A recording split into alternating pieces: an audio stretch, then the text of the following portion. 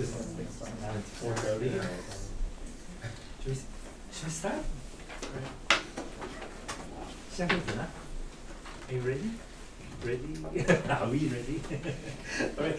Thanks for coming. So today it's our pleasure to have Evangelos to give a talk on Erdős-Pósa, right? Yes. Please. So can I start? So hello everyone. Thanks to everyone for being here, and maybe for some people that are online. Thanks for watching. So I'm Evangelos Protopapas. I'm a PhD student working with Christophe Paul and Dimitris Silikos in Montpellier, in Lire, in France. And first I would like to thank Sebastian and Sangil for making this happen, allow me to visit here, and also give me the opportunity to give the talk at the seminar. So I'm going to be presenting some joint work with my supervisors and Sebastian, which is part of the group here. And this will be on Erdős-Pósa Dualities for minors, as my title says. So maybe some people are familiar with the concept of the Erdős-Pósa property in this room. So for those that are, I will be giving a somehow unorthodox formulation of the problems, but bear with me. I hope it will become apparent why I do it like that. So I will just start. So I'm going to give some very basic notions about minors. So we say that so the minor relation is just a way to compare graphs. So I say that the graph H is a minor of a graph Z if it can be obtained by a subgraph. I mean, I can just remove vertices and edges from my big graph. For example, I can cross out this crossed out vertex there, I just remove it. And then I can also contract edges. So you can imagine this just as taking connected blobs of my big graph and contracting this into one vertex. So I can obtain from this graph on the right a graph on the left, which is a minor of it. And I want to define also what it means to define a minor closed graph class. So I take a set of graphs, and if for every graph in my class I put in my set all of its minors, I define a minor closed graph class. So it's a set that respects the minor relation. And for such a class, which is minor closed, I can define a notion of obstruction to it in terms of excluding some set of graphs. And this is defined as taking the minimal graphs with respect to the minor relation that are not in my class. So this I will define with this obs of G for the rest of my talk.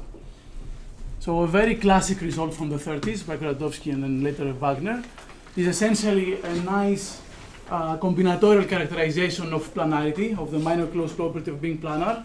What does it mean for a graph to be planar? It means that there exists a plane embedding of it in 2 dimensions. So these 2 graphs that I have here are planar graphs, and they are drawn in a plane way. It means that there are no 2 edges that are crossing. So instead of this topological definition, I can equivalently define planarity via excluding these 2 graphs here. And this is the obstruction set of planar graphs. The complete graph on 5 vertices K5, and the complete bipartite graph with 3 vertices in each side. So a natural question that somebody can ask is, okay, I do this for planarity, but can I do this more generally for more minor closed properties?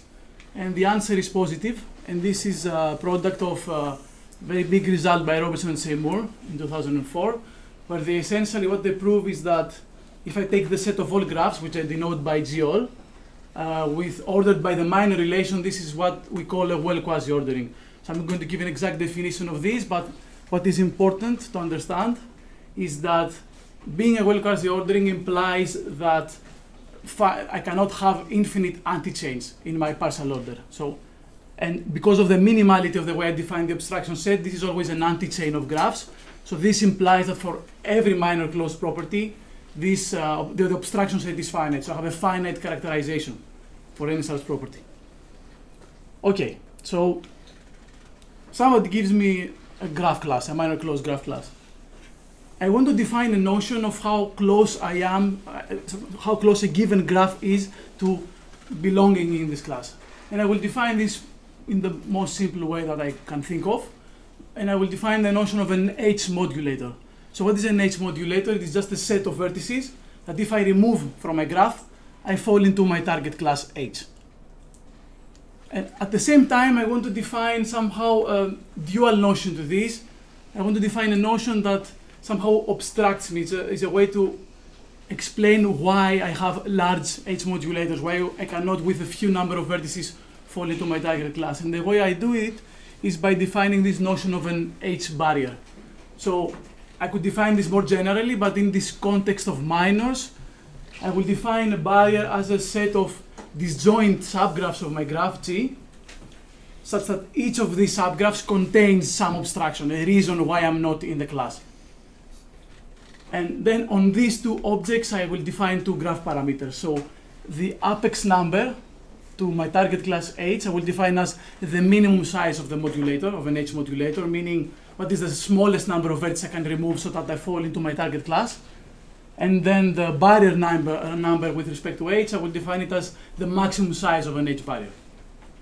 What is the biggest size of an obstacle to being in H?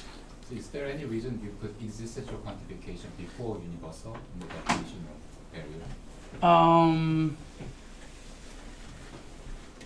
Actually, okay, good point. This is wrong. It should be the opposite. So for every guy in my set B, I want that there is some abstraction that it contains. Yeah. Thank you for pointing that out. I didn't see it. Yes. Right. Yes. So, the very easy observation that we could make here is that if I have a graph G that contains an H barrier of size K, then I need, so every H modulator towards my class H needs to have size at least K. I need to hit at least one vertex from each of these disjoint guys to kill all occurrences of an obstruction in my input graph. So this gives me one trivial direction of how these two parameters correlate. So the apex number always upper bounds the barrier number for a given class H. So a question that somebody could ask is, when and why might the opposite inequality also hold? Maybe not exactly, but maybe asymptotically. Are there cases where we can bound the behavior of these parameters? Do they behave in the same way? So to formulate this question, I will define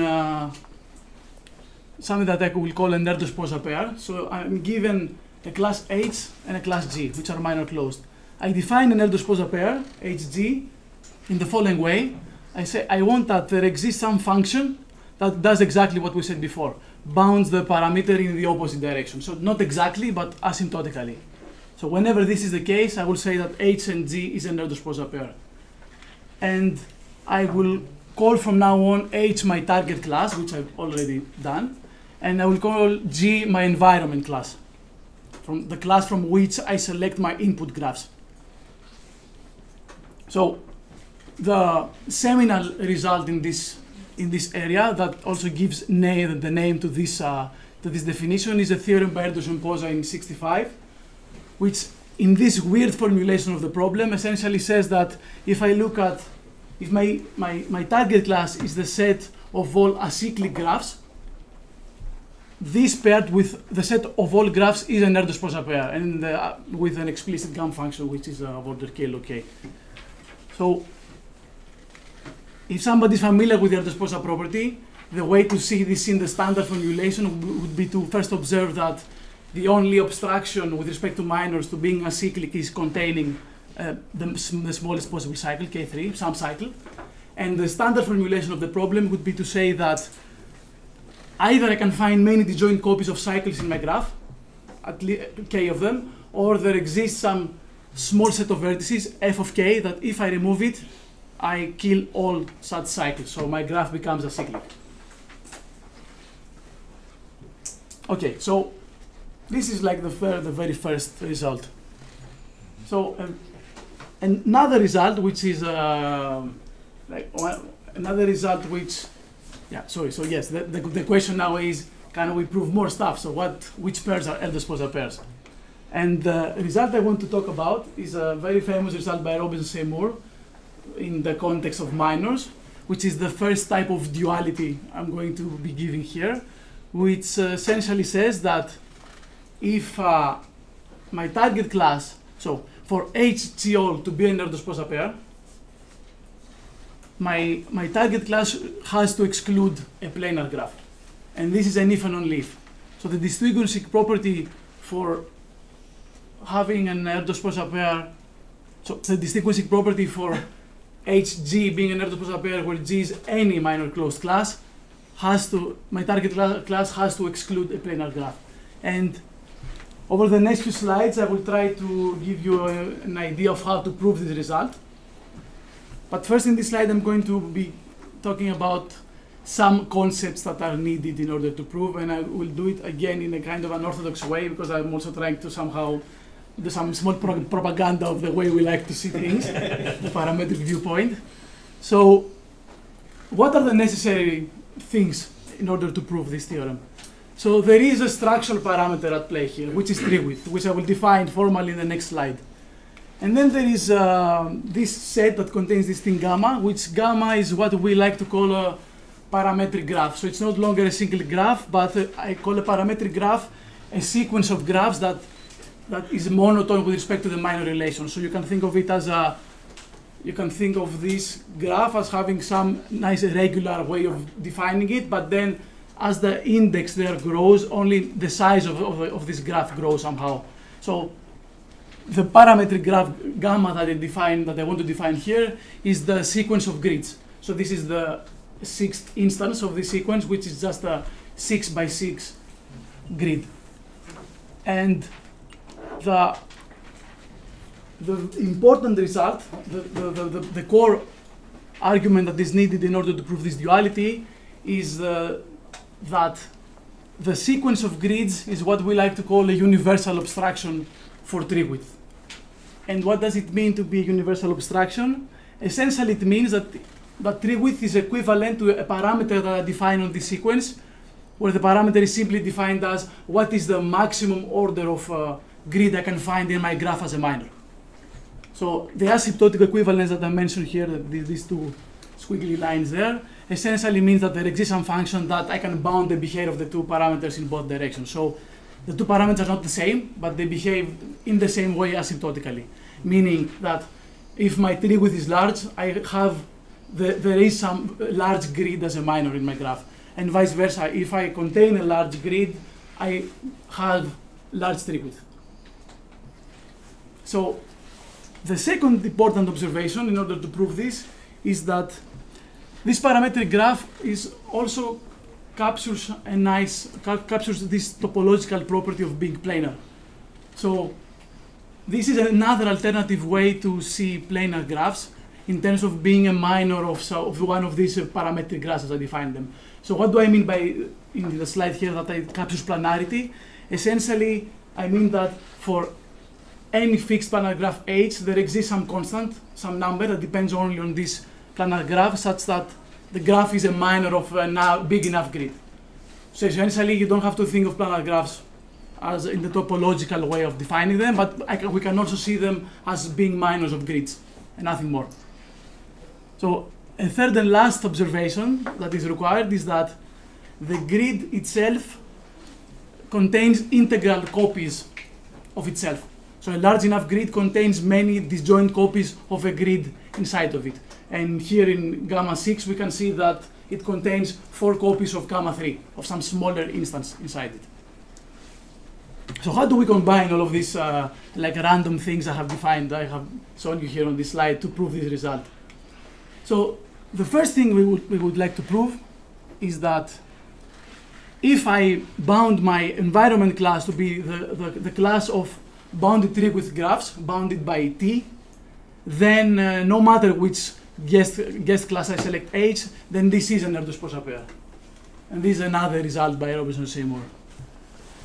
So forgive me for this, but now I have to give this wall of definition to introduce tree width, and I have to do it in the standard way through tree decompositions, because this is what I will use in my proof sketch. So what is a tree decomposition of a graph? It is a pair T, beta, where T is just some tree, and beta is a function that maps to each node of my tree some subset of vertices of my graph. And I want this tree decomposition to satisfy 3 properties. The first being that if I take the union of all of these bugs, as we call them, this is the full vertex of my graph. I have not forgotten anything. The second condition says that if I look at any edge of my graph, I should find this in the bag of some node of my tree. And the third and most important one says that if I look at any vertex of my graph, and I look at the bags, I look at the nodes whose bags contain this vertex, then this should induce something connected. It should form a subtree of my tree. So this is the definition of a tree decomposition, and I want to turn this into a width parameter. So the way I will do it is by defining the width of my decomposition to be the maximum size of a bag minus 1. And then eventually I define tree width as the minimum over all of these the widths of the tree decompositions. Okay, so how do I prove this theorem? Well, the way I will do it is by induction over k. And the k here is the size of the H barrier we're trying to find. So I will give you an inductive proof that either finds a k barrier an H barrier of size k, or it finds a small H modulator in the inside of size f of k, where I define this recursive function, which I hope it is correct for what I'm trying to do. So how do I prove this? I just take a tree decomposition of bounded width, bounded by t, and then for each edge, for some edge of my tree here, I define these two parts as the union of the bags in each part to define these two subgraphs.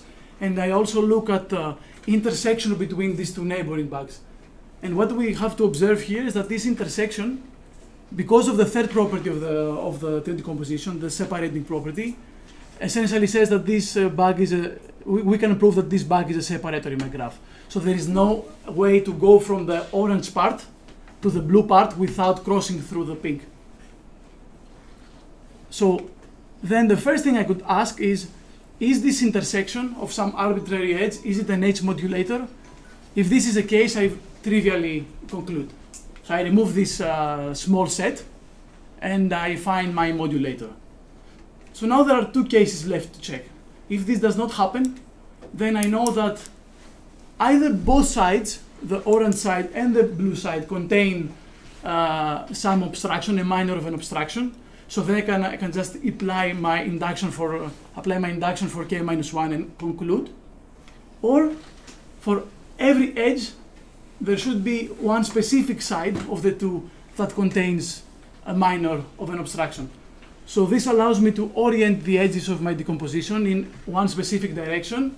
And by doing this, we can observe that there has to be eventually a sink in my decomposition, a node where every guy points towards. And then I simplify my modulator by removing this bag, because it's of small size. So if we set up the numbers correctly, this should go through.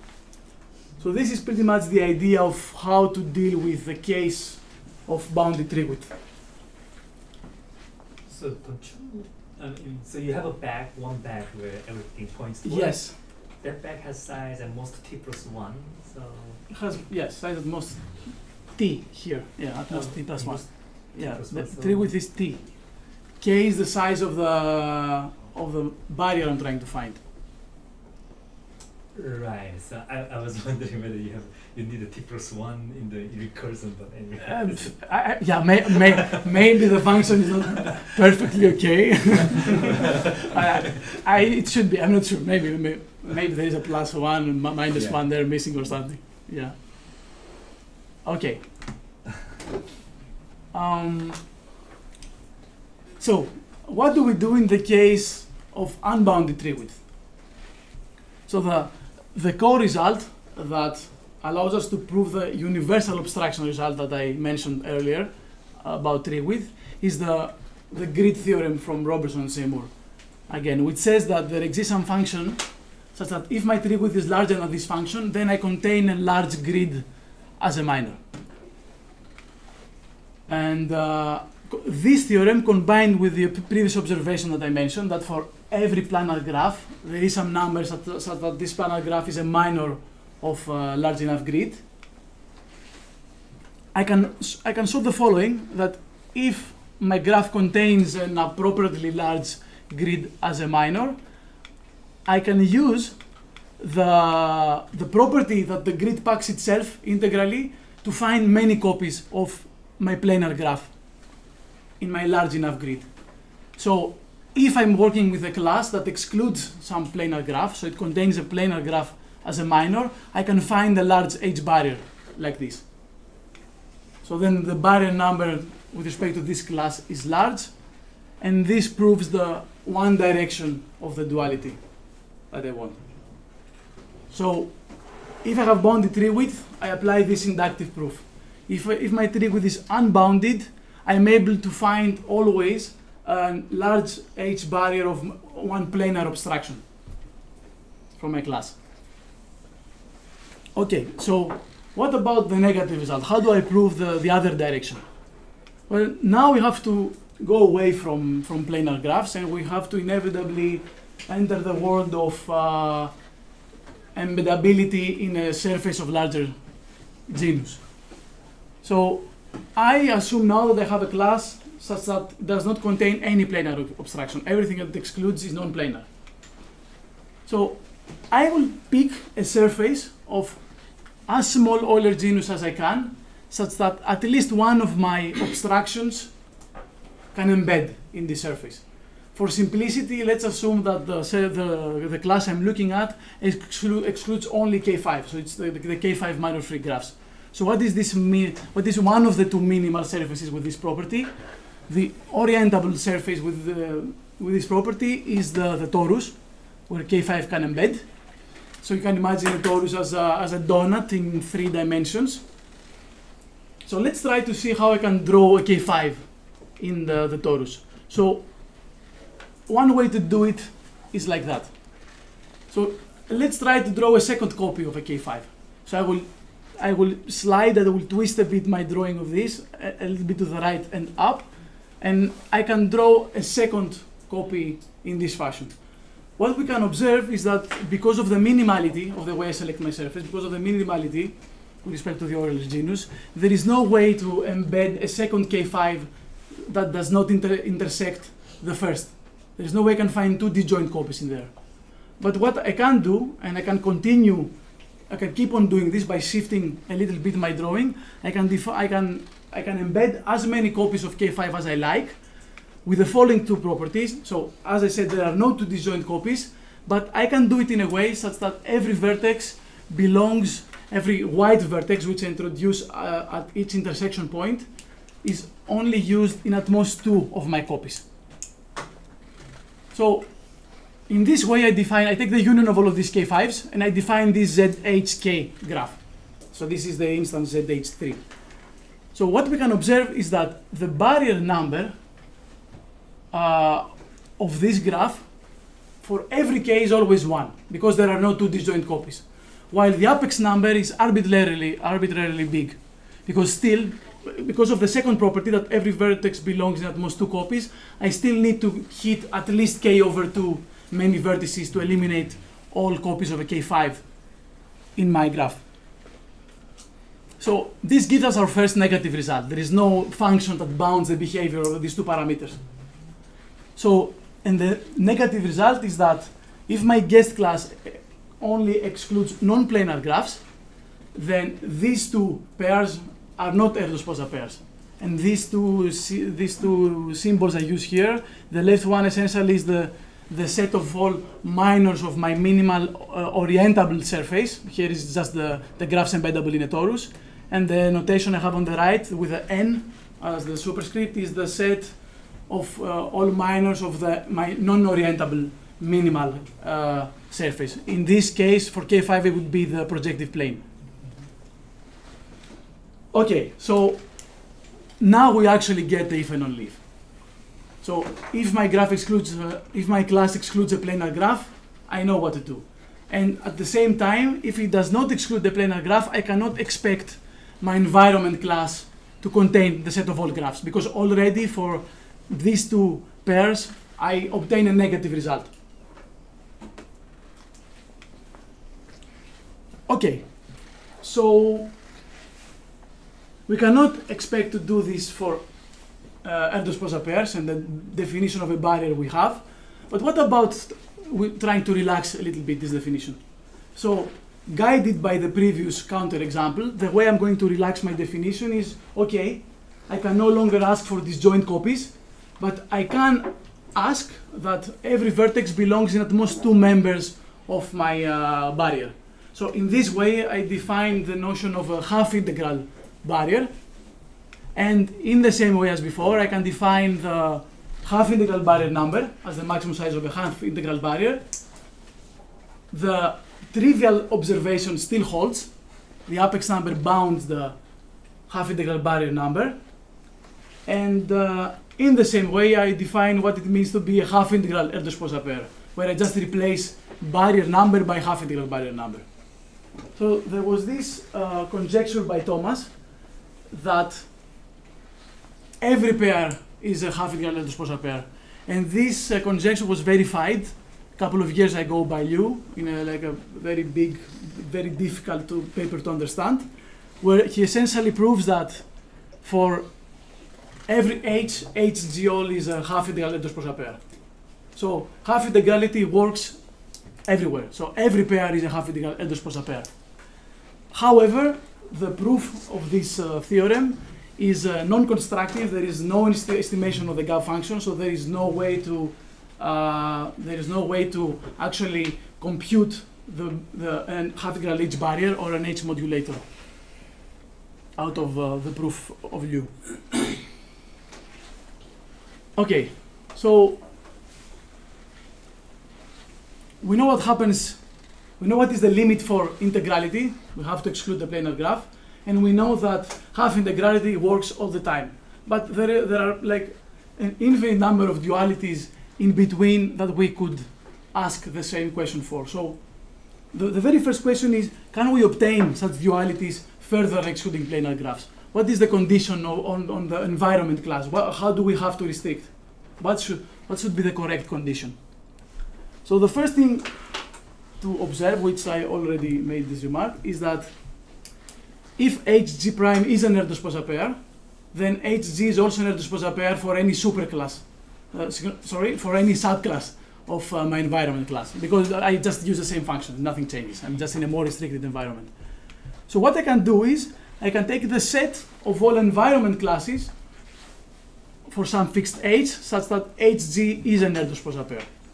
What we can observe is that this set is closed under the inclusion relation now. So I can do the following.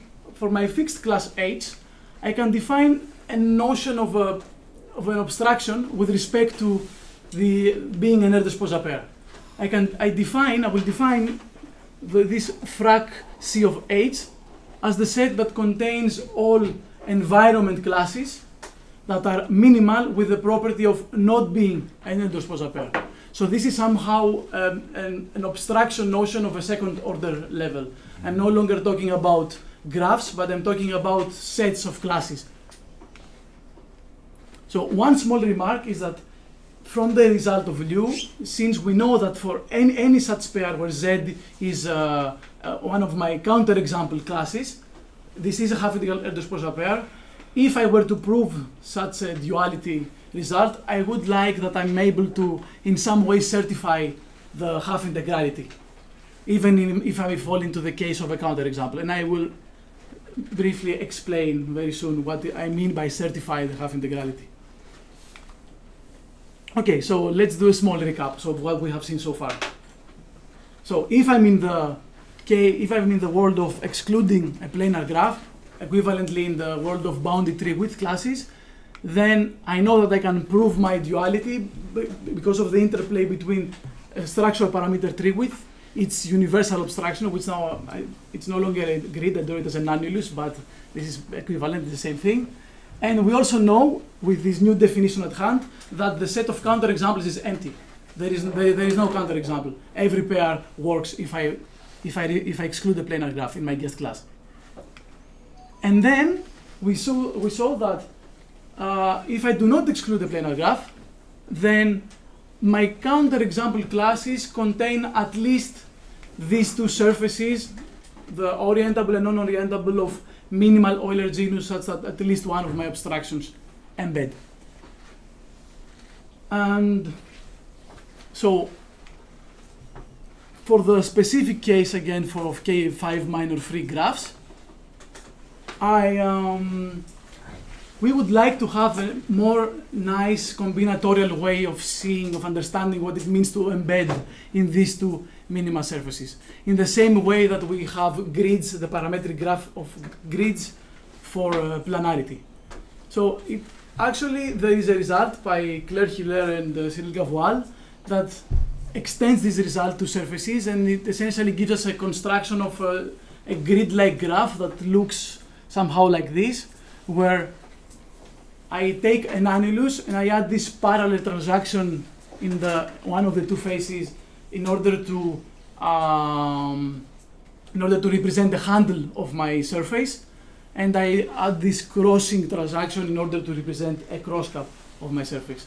And we know from Dijk's theorem that any surface is isomorphic to a surface that starting from the sphere and adding handles and crosscuts. So this grid-like parametric graph on the left is the combinatorial way to see the graphs embeddable in the torus, the surface with one handle. This is what I mean by sigma 1, 0 there. I have one handle. And this parametric graph on the right is the combinatorial way to see the graphs embeddable in the projective plane, the surface with one crosscut. So why am I interested in having this nicer somehow characterization of being embeddable in these surfaces? Is because in the same way that grids integrally pack themselves, which is very helpful for me to prove my duality, these grid-like parametric graphs no longer integrally pack themselves because they belong to counterexample classes, but they half integrally pack themselves. And the way to see it is somehow like this.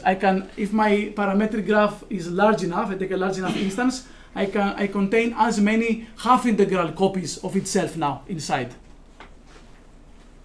So I somehow forget about the two surfaces and I just look at these parametric graphs, and this gives me at the same time my counterexamples to the Erdős-Pósa, to being an Erdős-Pósa pair. At least these are two of the counterexamples. And also give me a way to certify half integrality, which was what I wanted from the beginning.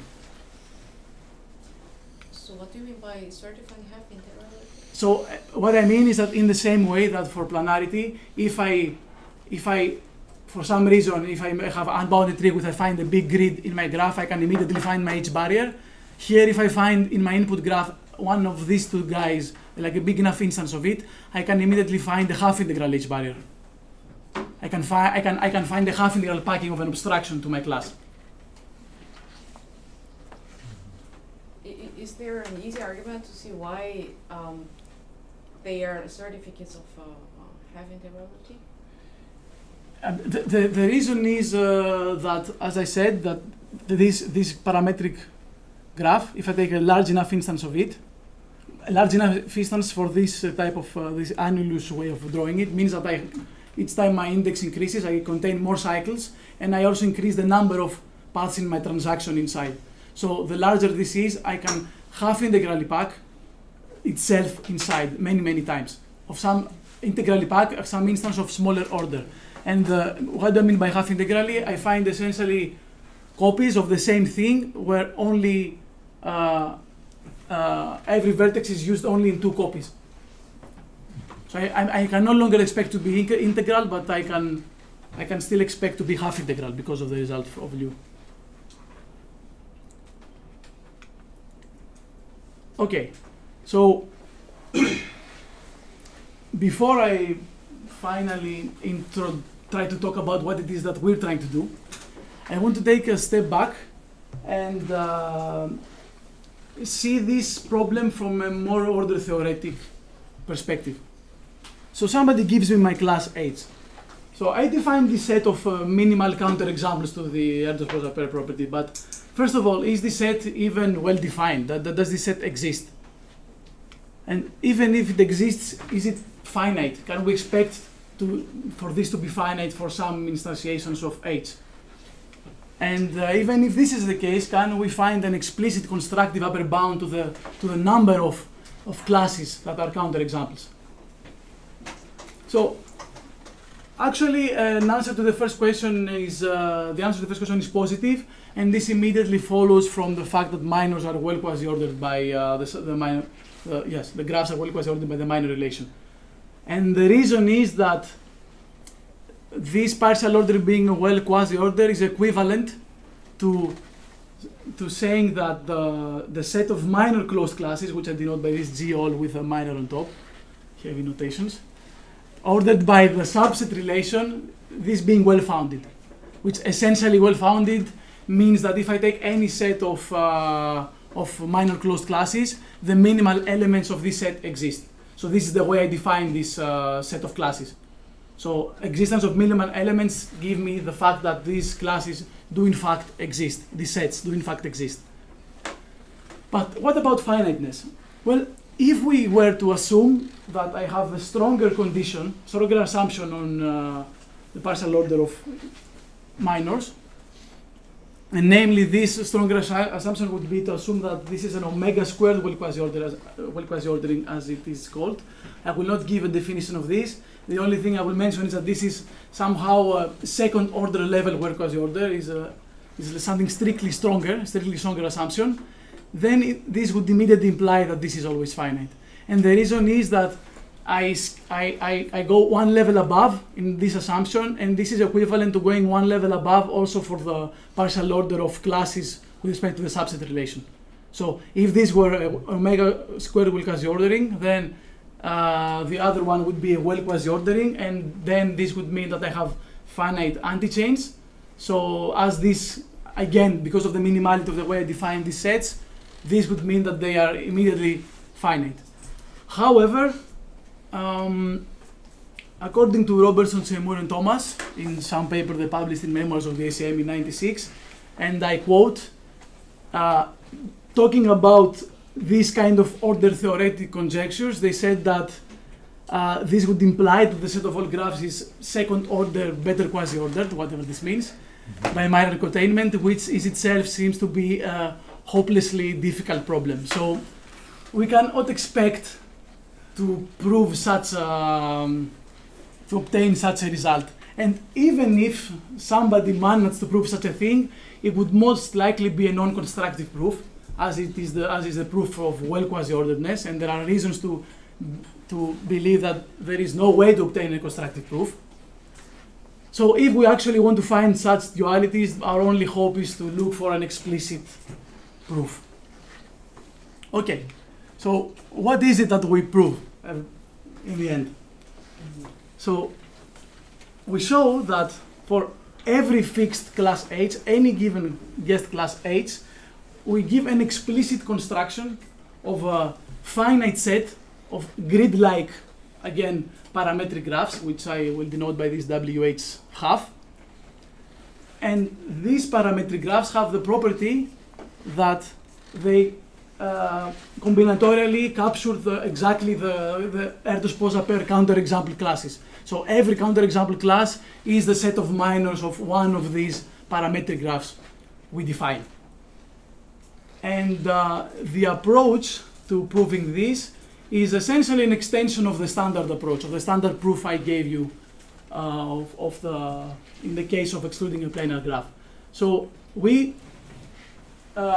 find an appropriate extension to tree width, which is sensitive to, it's sensitive to the class I give it.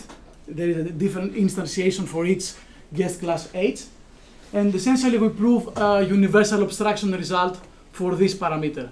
We obtain a set of parametric graphs, that is the universal obstruction. And so part of these parametric graphs are the half integral ones that give me my counterexamples, that, as I said. And then I also have this extra set W of H. We'll explain shortly what it is. So the approach is exactly the same as before.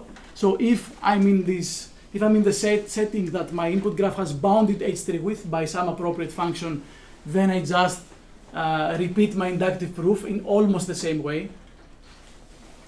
While if it is unbounded, but the obstruction I get is a large instance from the family on the right, then I can, in the same way as for the grids, I can immediately find a large H barrier in there because these parametric graphs are not counterexamples. They contain integral barriers. They integrally pack themselves. So they also give me a certificate of integrality.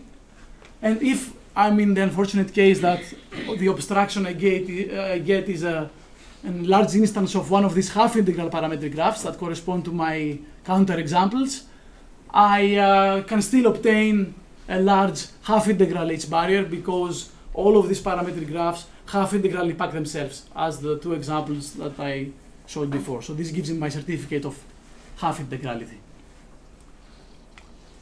So the theorem we prove is that for any H, for any G, this is an Erdős-Pósa pair if and only if for every I in R is the number of these counterexamples that we find,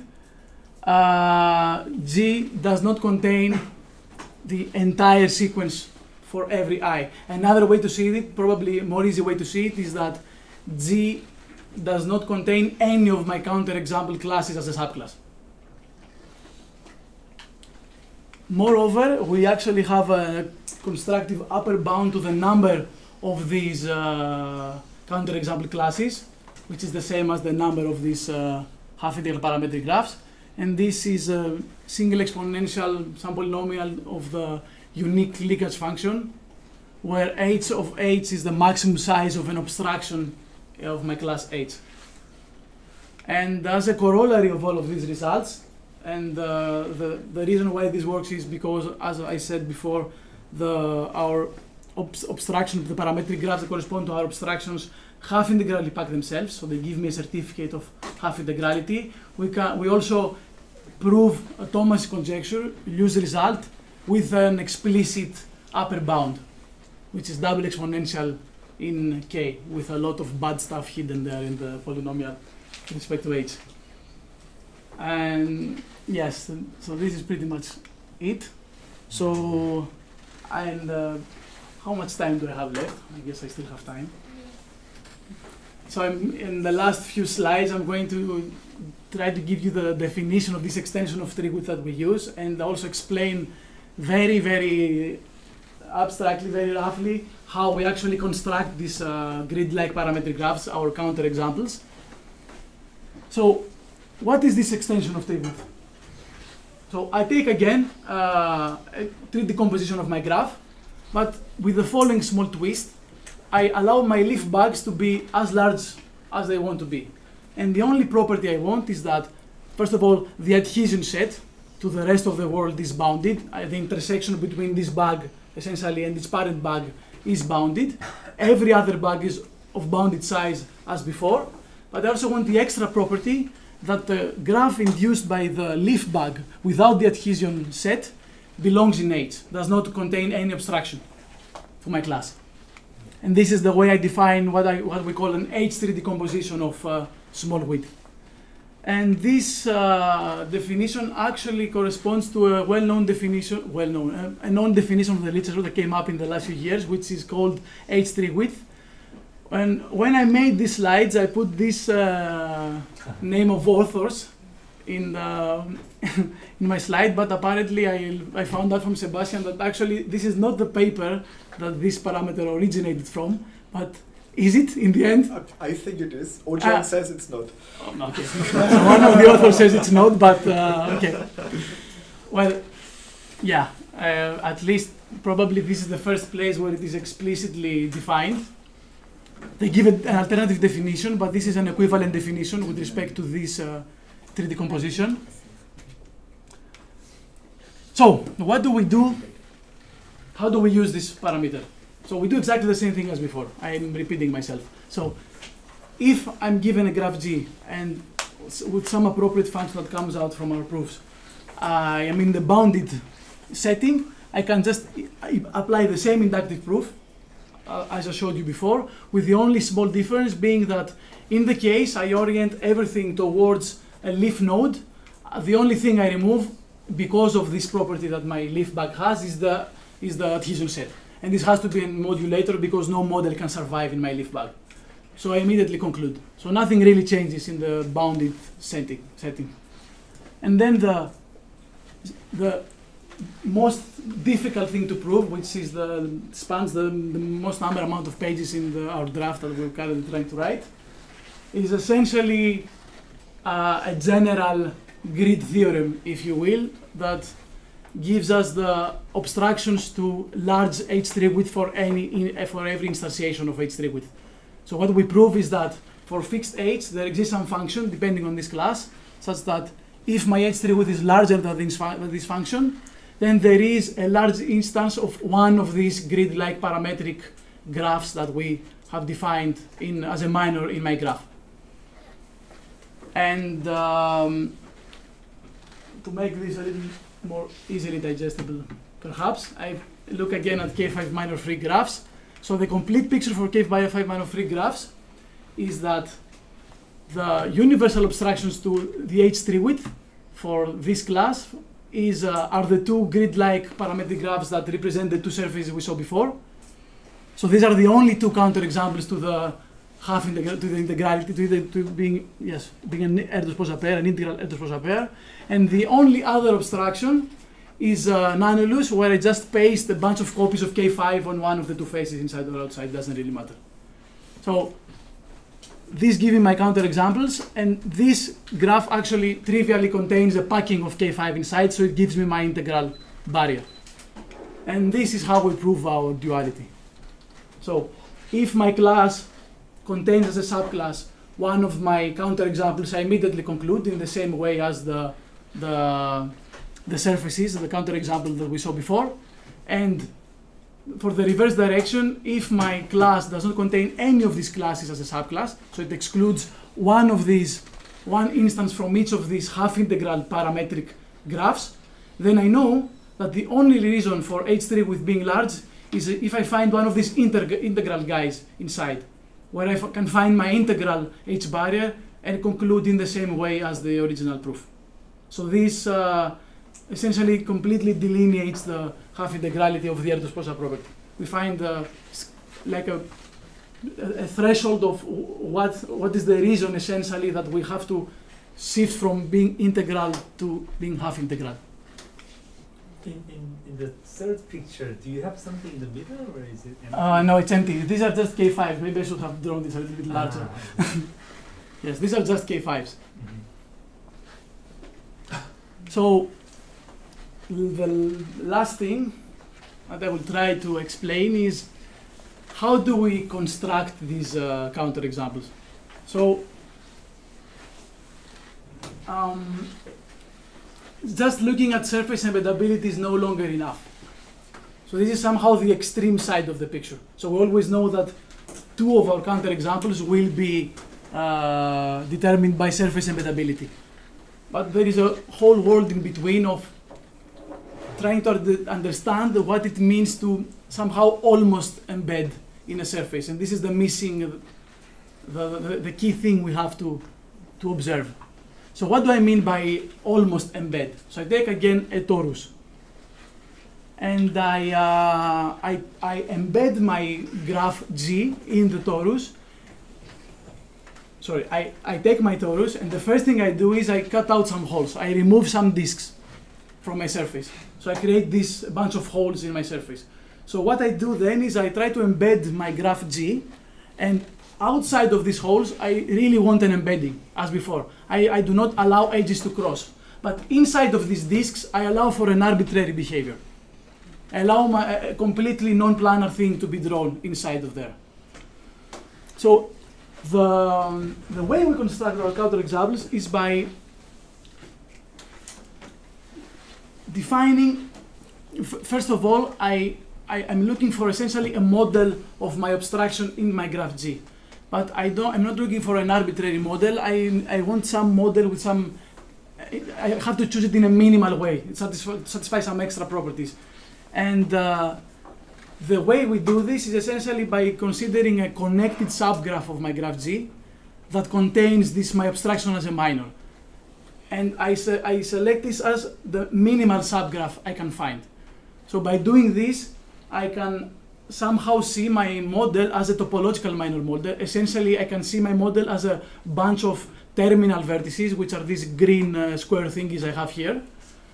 and everything else is just paths connecting these terminal vertices. So the important part here is to look at the terminal vertices. So everything else is just a subdivision of vertex, just a vertex of degree 2. So because of the minimality, the number of terminals have to be bounded. They are bounded by a quadratic function in the size of the graph.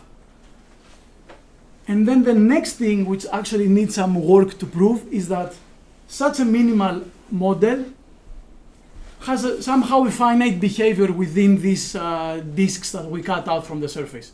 And the finite behavior is that using some linkage arguments, we can prove that the number of vertices on this boundary have to be bounded, upper bounded by some function in the unique linkage function. So what this does, it is essentially allows me to finitize somehow the behavior of my model inside of these disks. I have a bounded size boundary and a bounded number of terminal vertices on the inside. So if I compress this, if I go and dissolve all degree 2 vertices, I just obtain something finite, something I can work with. So considering such models that have this nice behavior, we can look at all possible ways to define an almost embedding of such a model and finally construct such a grid-like thing where I put transactions that represent my surface on the left, and then in sequential order I put these nice rainbows around, a bunch of like a linkage which increases with the size of the parametric graph as my index increases, and then I put a bunch of copies of the graphs that are drawn inside, the compressed graphs that are drawn inside of all of my holes in my almost embedding of my model. And so as my index grows, the number of paths here increases, the number of cycles increases, and the number of copies inside also increases. So this is very vague idea of how to define this counterexample grid-like thingies. Yes. So I will conclude. I will not try to waste more of your time. So what I want to conclude with is we had a previous result, which is was the first result in this series of work we're trying to do, which Sebastian presented to you like a few months ago, and it translated in. So the focus of this paper was slightly different, but translated in this setting, essentially says that if I look at some very specific weird class, which are Kuratowski connected shallow vortex minors, as I call them. So if my abstractions belong in this class, then my counterexamples are exactly the two minimal surfaces in the way I defined them before. And just for the sake of completeness, being Kuratowski connected essentially means that any small order separation, for any small order separation of my graph, one of the two sides can be drawn in a planar way. So there is only one bad side, one non-planar side somehow, and this allows us to control a lot its behavior in our embedding. And the other, being a shallow vortex minor, essentially is being a minor of such a parametric graph where I just have these very simple crosses on one of the two faces. So anyway, this is not that important, just for completeness. So my question is that we believe that the reverse is probably not true, and at the same time we have very small examples of graphs, such that if they violate either of the two conditions, counterexamples start to appear which are not surfaces. They belong into the more complicated constructions that I showed you before. So my question is, what is the necessary and sufficient condition such that the counterexamples are exactly determined by surface embeddability? And we don't have an understanding of this somehow. And yes, I will leave you with that. So thank you very much for your attention.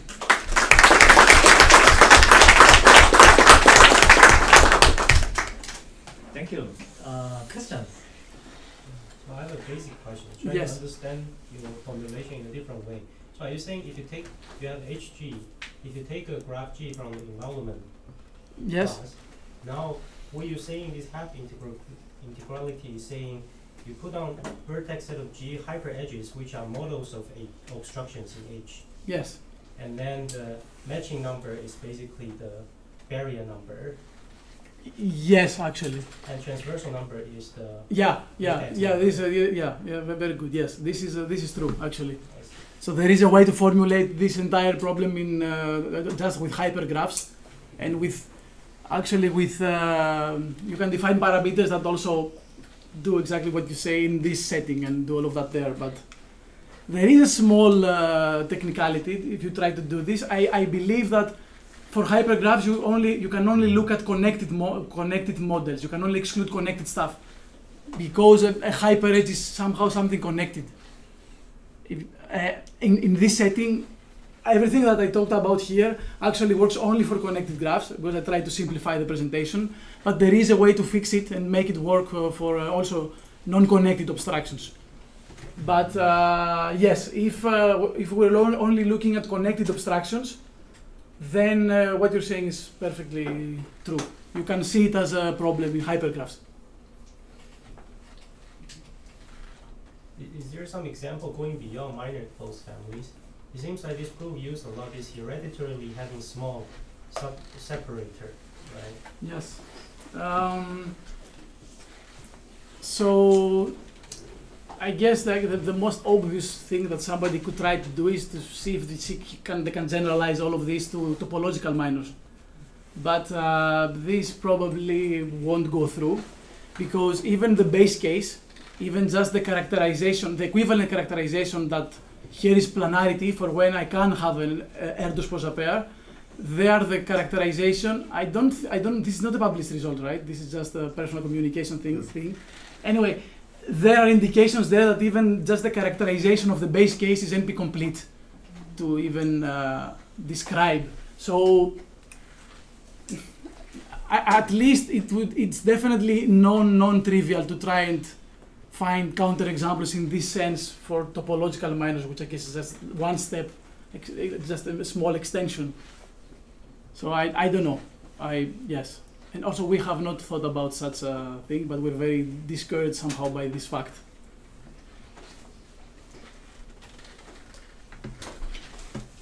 Yes, please. So you defined this notion of H tree width.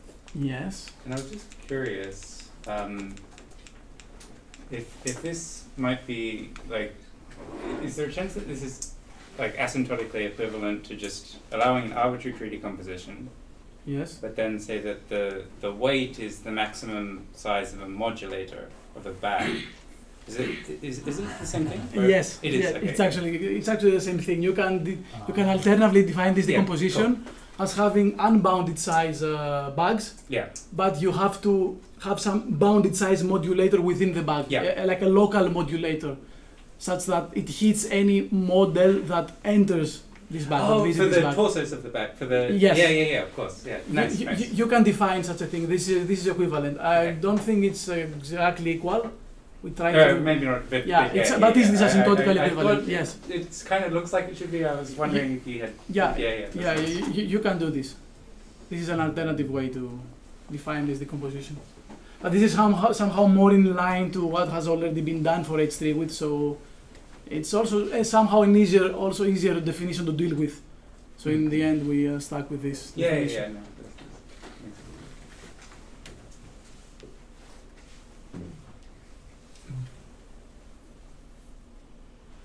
I have silly question. So you have this. I didn't really think about this. Vertical geometry implies these classes of the graphs. Classes of graphs will be well founded. Yes. And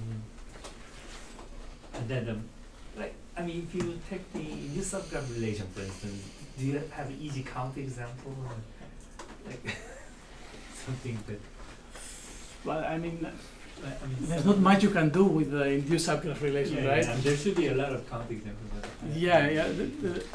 There should be very easy ones actually, but I'm not sure.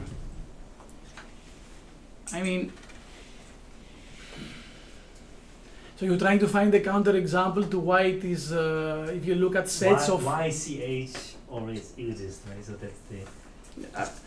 this, for minors, this just follows from just facts in order theoretic facts. So an easy example for why this should not exist, or a case where we cannot define it for like induced subgraphs or something. I'm not sure how. I'm not even sure we can formulate such a question, but finding a counterexample easily, I'm not sure. I don't know. Okay.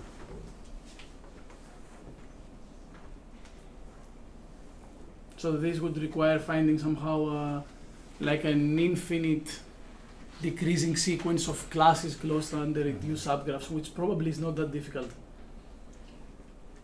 Does this proof also gives you some algorithm when you have a Yes. certain input, either you find something or something? Yes, or yes, something? yes. So all of these results are constructive. So an algorithmic consequence of all of this is that if we have an algorithm that says that you give me my input graph G, so it either gives me a large instance of an obstruction, one of the integral ones, or a large instance of an obstruction of the half integral ones, or it gives me a small modulator. And in the case of the two counterexamples, I can then again apply the fact that these integrally or half integrally pack themselves to obtain a large H barrier or a large half integral H barrier. So we somehow have an answer to the half integral, finding like a large half integral barrier problem. So I either find a large half integral barrier given some graph G, or I find a small modulator to my class. And the gap is this double exponential function that I talked about before. Is the running time like n to the something? Or The running time is like cubic. N to the 4 log n. Oh, n to the 4 log n? it got worse now. Yes. Damn. So yes, it's n to the 4 log n. Yeah. But maybe something to comment is that this algorithm, maybe it's worse in running time, but it keeps the bound on the parameter somehow civilized, so it's like double exponential. We can do exactly the same thing with the knowledge, just the combinatorial knowledge of proving these universal abstraction results. We could just apply we just do minor checking, like brute force minor checking, and get an algorithm, a quadratic algorithm, but the dependency on k will be horrific, not double exponential like here. So there is this interplay somehow between just applying the algorithm that comes out through our proofs, or just brute forcing everything. All right. Any other questions? So if not, let's thank the speaker.